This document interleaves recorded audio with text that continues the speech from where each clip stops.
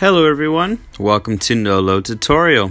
Today we're showing you how to set up NOLO CV1 with Sony PSVR for SteamVR gameplay on PC. So, stay tuned. Please have the devices and play area ready. We need NOLO CV1, Sony PSVR, and a VR-ready computer. Here's the recommended play area setup. As you can see, we'll install the necessary software on PC, Steam, SteamVR, and desired VR game. Install supporting software on PC, then install the supporting software on your PC, NOLO Assistant, and Trinus PSVR. Next, we set up Trinus PSVR. Launch Trinus PSVR. Select the Main tab, tick NOLO VR. Select the Help tab, click the Install option, then find SteamVR driver. Click Install to install SteamVR driver. Then we start the hardware setup. Connect Sony PSVR to PC.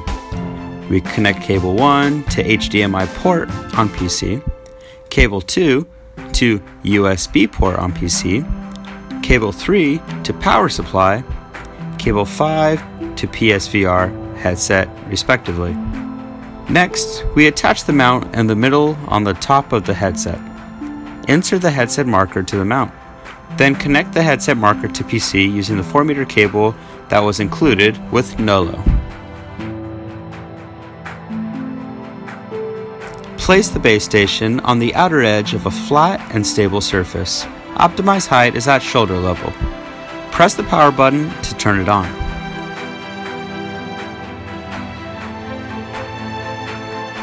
Press the system button on the controller to turn it on.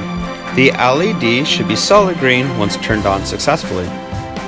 Now we go back to our PC to set up the NOLO Assistant and Trinus PSVR. Launch NOLO Assistant. Select the Sony PSVR and Trinus PSVR mode. Click Start Game. It will automatically launch Trinus PSVR. In Trinus PSVR, select the Main tab, then click Start. Next, we launch Steam and SteamVR.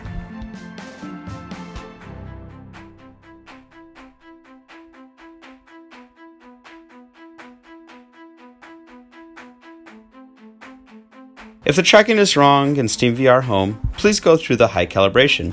Place the headset on the floor facing the base station. The distance should be at least 2 meters. Make sure that there is no block between the headset marker and base station. Press the Pair button on the headset marker to complete the height calibration. If the orientation is wrong in SteamVR Home, please go through the orientation calibration. Put on the headset, take 2 controllers in hand, and swirl the wrist a little bit. With the headset facing the base station and the controllers pointing at the base station, double-click the system button on the left controller, then the right controller respectively, to finish the calibration of controller orientation. Now start a VR game and dive into an awesome virtual world.